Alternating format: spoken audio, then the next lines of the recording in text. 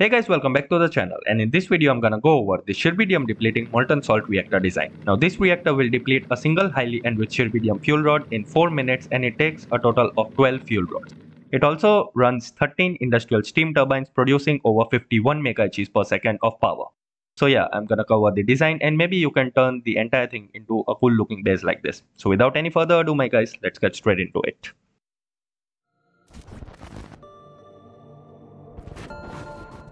Alright, so here's an overview of the whole build. It takes a total area of 3 by 3 chunks and is divided into multiple parts like the reactors, turbines, substations, spent fuel pool drums, and even Schrabidium production from uranium, which I will cover at the very end, just as a basic. Now, in order to make the reactor itself, you will need every pressurized water reactor part there is. So we start by coming to the reactor area to the very middle and make a square of 3 by 3 using the pressure vessel. Now in the middle, place down 4 neutron reflectors, and surrounding them, place down 2 more pressure vessels on each side. And with that done, our base is made. Now come up by 1 block and place down a neutron source. Surrounding the neutron source will be control rods, and in front of the control rods will be more fuel rods. So basically 4 fuel rods on each level. There will be 3 levels. Now this is important. Make sure to surround each fuel rod on all of the 6 sides using control rods. As this is a Schrabidium build, we want that once all of the control rods are down, the reactor should be shut down completely. Now to close off all of the neutron path, place down reflectors on the entire perimeter like this wherever there is an intersection of fuel rod. Now once again, come up by 2 using the neutron source, place down 4 more fuel rods and surround them with control rods on all of the sides like this.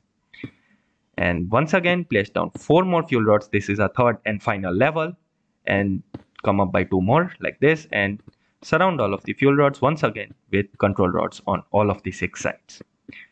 And close off all of the neutron path using reflectors like this. And once that's done, it should start looking something like this.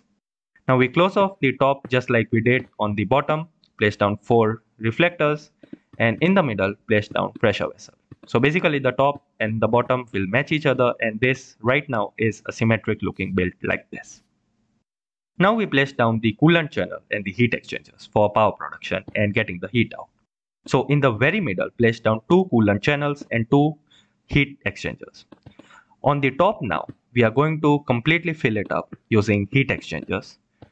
So make sure to fill them up like I'm doing in the video here, and leave no gap, because the more coolant channels and heat exchangers you have, the more heat you can get out of the reactor.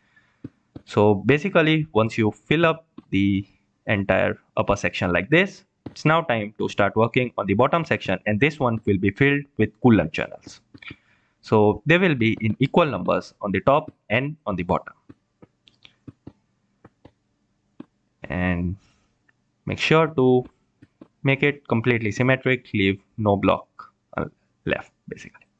So right now the reactor is done on the outside. Break one of the reflectors in the middle, place down the controller, and place down 2 ports touching the coolant channels. And now we are ready to close the reactor up using pressure vessels. So go side by side, leaving no block open, and place down the pressure vessels like this. Reflectors are counted as casing blocks, so they don't need any pressure vessels on top of them. But any other thing, it will require pressure vessels, and once you right click with an empty hand, the reactor will form. So in order to test this reactor now, I'm going to set up a heat exchanger with a Creative Stirling engine. Now we are going to cool this reactor using liquid sodium. So the heat exchanger is set to process hot liquid sodium, and the reactor itself will take in liquid sodium. Now connect the heat exchanger with the reactor itself, and now we are going to fill up the reactor with liquid sodium. Now liquid sodium is amazing at getting heat out, like it is very efficient. That is why I'm using this in the build. So Creative Stirling engine set, I'm going to place down highly enriched Schrabidium, but as you can see reaction doesn't start because we haven't pulled out our control rods yet.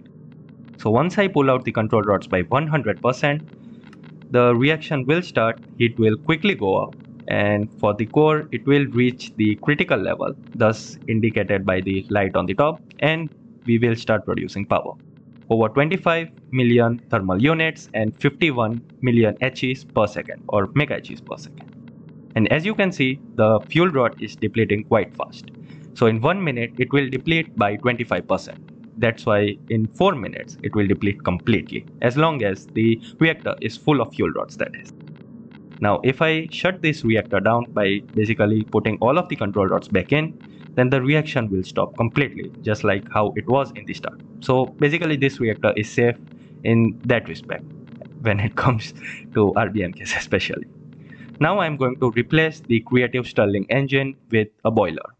So the amount of steam that this reactor or basically the boiler is going to produce, it will be equivalent to what 13 industrial steam turbines can process. You can use the Leviathan, but they have reduced efficiency. So in total, 13 turbines, 6 on each side, basically 2 rows of 6 and 1 in the very middle. And now I'm going to pull out all of the pipes, connect them to the boiler, and here goes our steam setup. And I have paired these turbines up in order to get the low pressure steam out. All of the low pressure steam will be processed by 2 big cooling towers. So connecting the water and the low pressure steam. By the way, this step is important. You will need a buffer in the middle. So make a big ass tank, fill it up completely with water. And yeah, you will need this buffer. For some reason, it is not working without the buffer. So make sure to place the tank and place it in the buffer mode, the input output mode, and then connect it to the cooling tower and the boiler.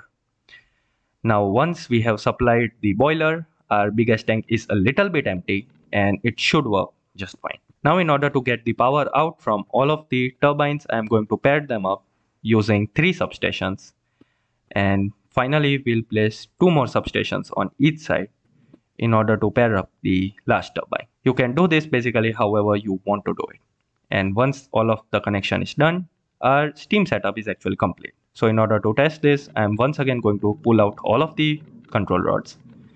And we should start producing the power that we were getting with the Creative Stirling engine. So right now, looking at the power setup, we are getting over 51 MHz per second, basically what we are getting with the Creative Stirling engine. Now a brief overlook of Schrabidium production from uranium. So this can be done using the Schrabidium transmutation device. You can use conveyor belts in order to automate the entire process. So uranium ingot will be dropped in the transmutation device. You will need any capacitor, the red coil or the euphemium one, and in order to basically prevent the capacitor from ejecting, make sure you set up the correct filters for all of the ejectors. Once the capacitor is in the device, then the uranium will take 5 MHz and it will be converted into Schrabidium. Now this can then go in an ore acidizer where it will be converted into its crystal form. The crystal will be processed in a centrifuge which will give us Schrabidium, uranium and plutonium. Now Schrabidium here is the main ingredient as it can be used to make more fuel rods for our pressurized water reactor or the molten salt reactor as we have made. And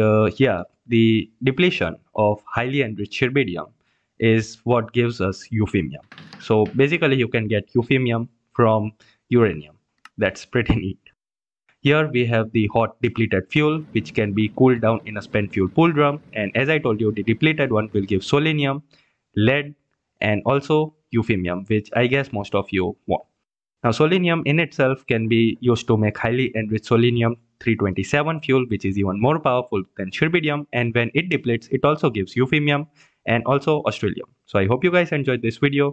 If you did, do press that like button and also subscribe to the channel for more content like this. Peace out and stay safe.